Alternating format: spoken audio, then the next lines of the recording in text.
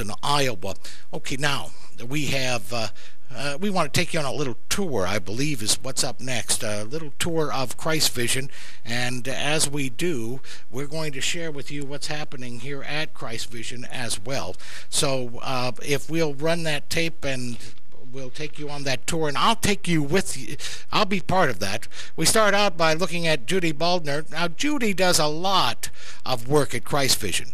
She does a lot of what we call producing the tapes. In other words, taking them and getting ready for air. And there's Mel. Well, actually, if you can see Mel, he says, "Get the camera away from me. I don't want it," because he's not sitting on a chair. He's sitting underneath, and he's one person is knitting, and Mel is knitting wires, actually. And then we got Willie in the audio room. And he's got his hands on every button you can conceive of, and I'm going to tell you what, that's a big button board indeed, and it's got a lot of responsibility to go along with it.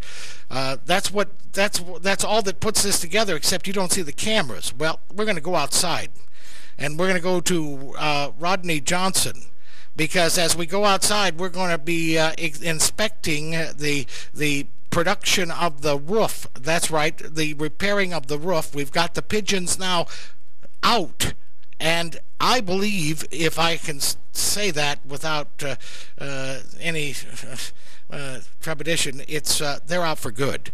We've got the pigeons out, and we've got the roof up, and we're working on the roof even as I speak.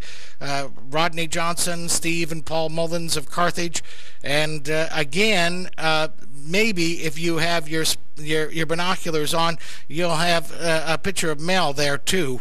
I think Mel's somewhere, and Mel usually can be found anywhere from underneath the controls to on top of the controls to on top of the building at Christvision. Mel's been here since the beginning, and he is certainly one who keeps it all together as well.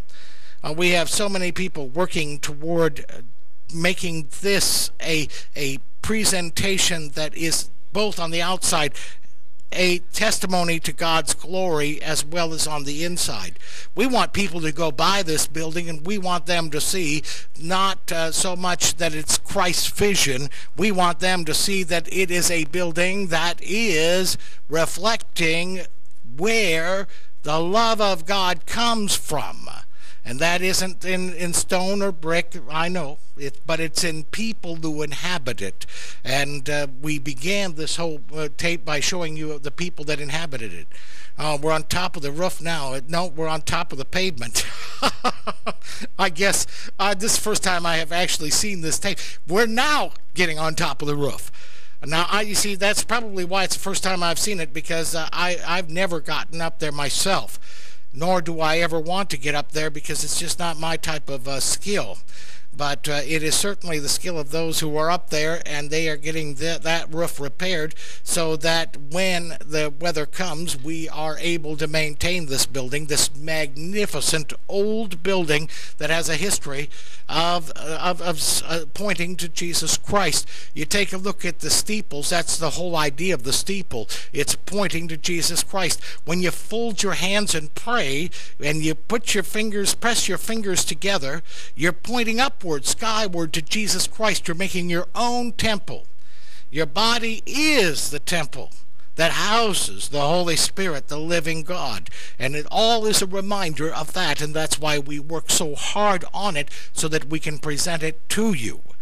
But that is basically the repairing of the roof, and we want to show you that the dollars that you give us, inch by inch, we ought to say, the dollars that you give us, yes, anything is a cinch. I believe Schuler said that first, but I think it's expressed best in this latter experience. Inch by inch, anything is a cinch, and it is going to be indeed just that.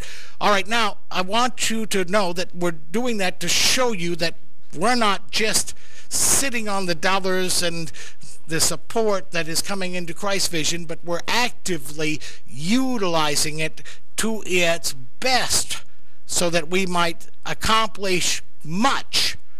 We do it by use of volunteers. We do it by use of getting people to help us with everything except, and we do have to put the money into the materials as we put it up. But I'll tell you what, there are a lot of people who have a lot of skills who have dedicated it not to Christvision, but to their Lord, as they have sought out what to do first with the formula that we've been stating all afternoon.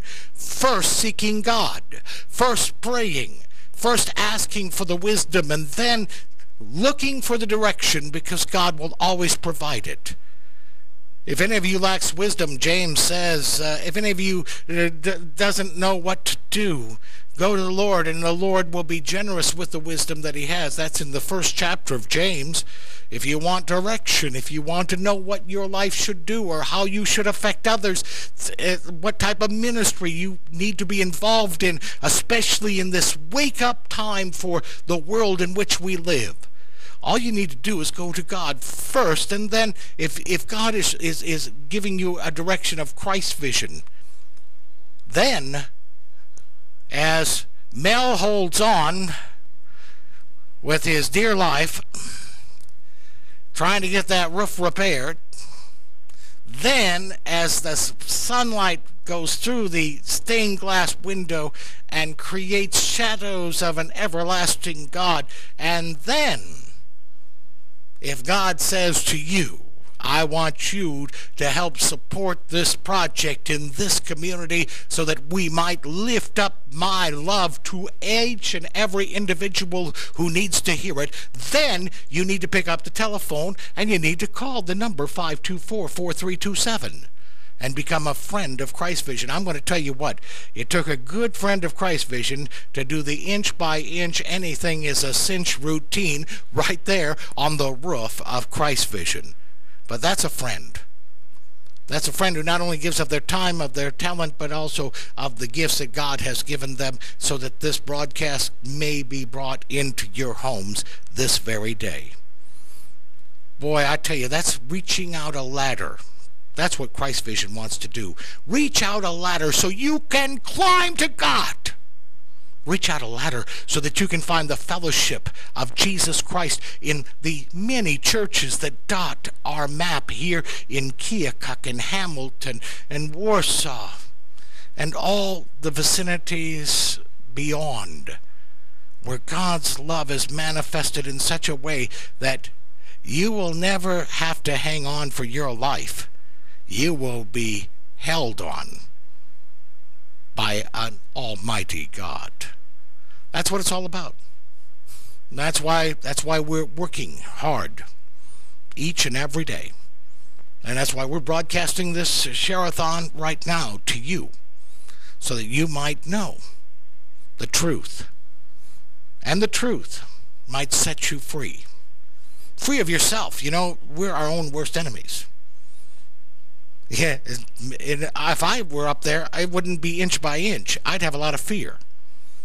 It's just not where I should be, right there. I seek God's wisdom. But for those who go, God goes with them. They're brave. They don't have to worry. They don't have to fear, because God is with them in what they do. Is God with you today? Is he watching over each step you take? Or are you just kind of out there existing? And if you are just existing, don't you find yourself a little empty of who you are and what you should be doing? We want to help you do that. We want to help you find meaning for your life, because each person who is breathing in this world has been crafted and created by a loving God for a purpose. And once that purpose is realized, the development continues until that day that we meet our Master face to face and he says, "Well done, good and faithful servant.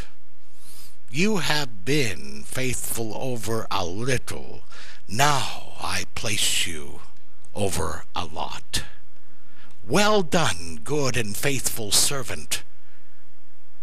Isn't those words the words you want to hear? You can hear them every day if you maintain a relationship to Jesus Christ through God. You won't need to extend the ladder, because God will come to you.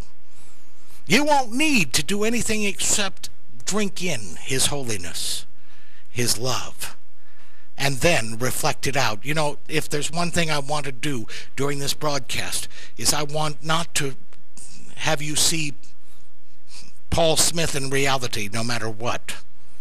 I want you to see the Jesus in Paul Smith in reality.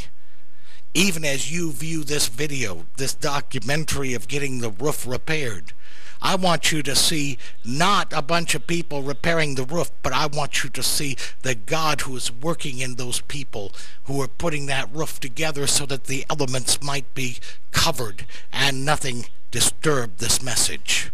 That's what I want you to see. So open up your spiritual eyes, not just your physical eyes, as you view this program.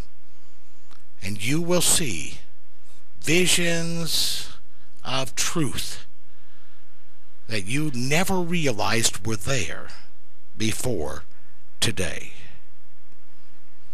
Praise God. Become a partner. Well, how do you do that? Become a person who helps us. How do you do that?